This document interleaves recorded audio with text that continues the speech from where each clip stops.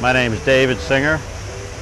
I was born in Brooklyn, New York, and I just moved to Las Vegas a few weeks ago. I'm a professional poker player. Because I spend so much time in the casino, I like to do anything outdoors, particularly bird watching. And the reason I like bird watching is because it's very relaxing and laid back, and in order to do it, usually you're in a very nice area away from the hustle and bustle. And also, it seems to me like birds are the most accessible wild animals to see. And believe it or not, in most parts of the country, if you're not a bird watcher, you don't really know this, but you can go and see some pretty amazing birds, particularly in the spring during migration. You can see all kinds of really colorful birds. Most of them migrate from South America to the Arctic.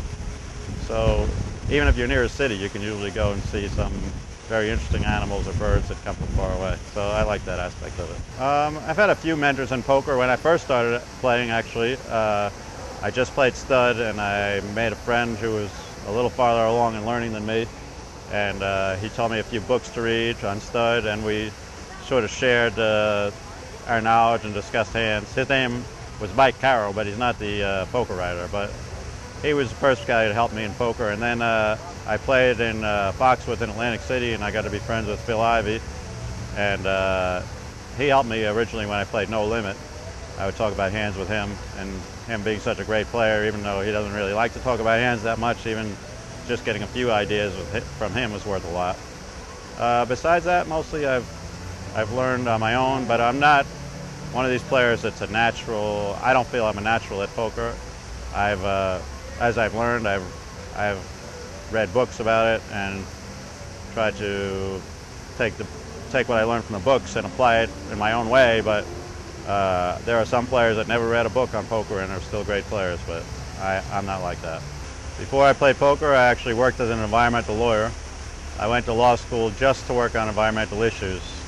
So when I got out of school, I went to work at a non-profit environmental organization working on local water issues, cleanup, actually in New York and Connecticut, to clean up the Long Island Sound. And I got a lot of satisfaction out of the job, but I sort of got disillusioned with how the place I was working at was run, and I wasn't happy with what I was getting paid. So I started playing poker in an underground club in New York. I remember when I first started playing, I was just moving up in limits, and I was playing like 75, 150, 100, 200, 150, 300, and I'd want to play either all stud, mostly all stud, and the people would say, a lot of the higher limit players would say, oh, I don't want to play all stud, it's boring. And all that made me think of was they have too much money, that they're worried about whether they're going to have fun playing or not like that. I always enjoy playing because of the aspect of it that you're trying to outthink your opponents and the challenge of it, but I don't look at it as entertainment. I just want to take the money or win the tournament, that's all.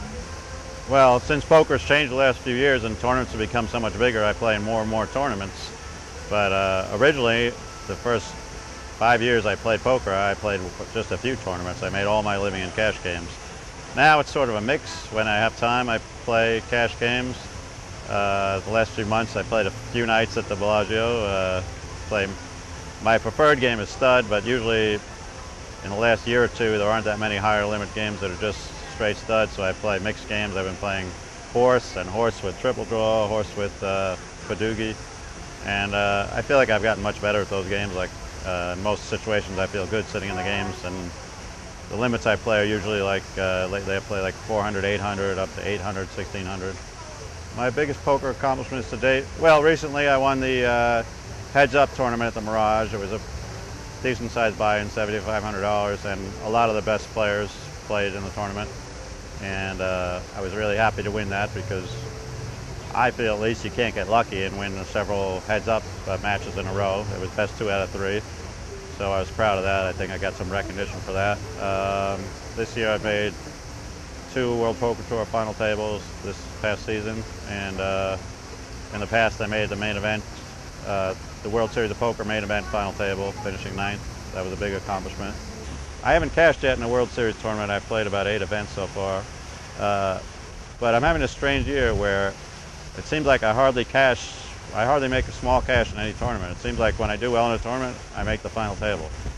So hopefully that'll hold true, and I'll make a few final tables and maybe take down a bracelet or 2. There's still the bigger tournaments are coming up. There's still a lot of tournaments, and I'm planning on having a good World Series by the time it's all over.